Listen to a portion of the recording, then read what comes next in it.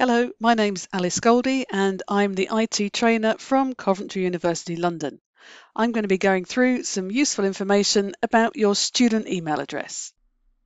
Okay, so your student email address will be used for these two main things: signing into apps and actually sending and receiving emails.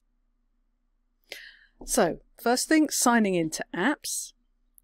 Well, Coventry University has single sign-on, and this allows a user to log in with a single user ID and password to most of our software systems.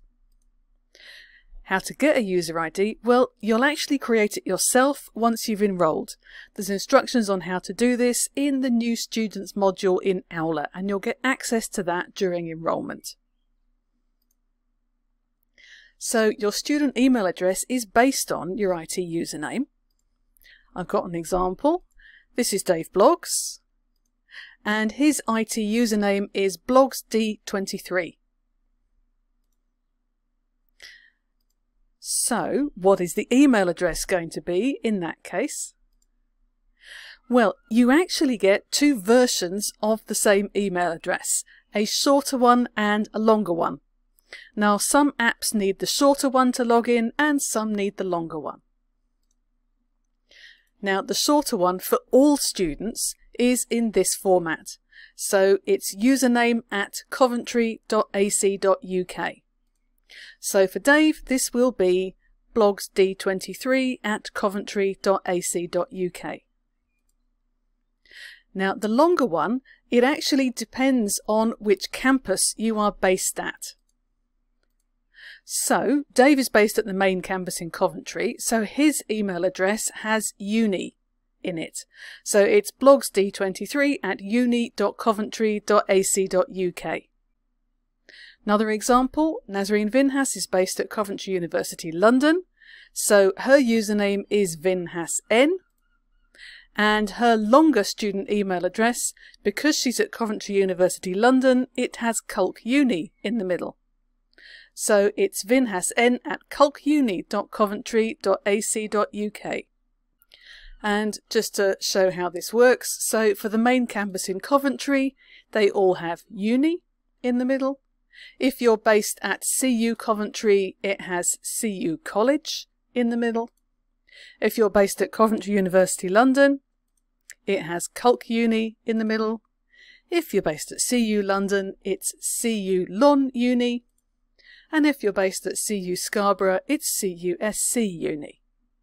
There's more information on this on the student portal once you get enrolled. So how do you know which email address to use to log into an app?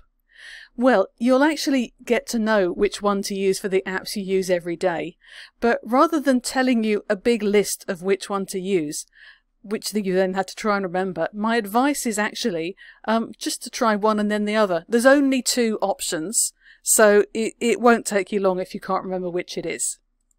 Couple of examples for the apps you use a lot. You'll be using Aula. This is where all of your studies and your lectures are based, and that needs the shorter version of your student email. And Teams and the other Microsoft apps use the longer version, as just two examples. So Dave is no longer confused. We hope you aren't either. If you have any problems with logging into apps, please just contact us in IT services and we'll be happy to help you out. Okay, so now on to the next bit, the actually sending and receiving emails. Well, what app should you use? We recommend using Outlook. You will get a free copy of this because all students get a free license for the whole Microsoft Office suite, which includes Outlook when you enroll. And you'll be able to download apps for your phone and your laptop for the whole Microsoft Office suite, or you can just use the online app in a browser if you want to. And you can send to either version of your email address. They both work. Now, of course, you have your own personal email address already, so do you have to use your student email account?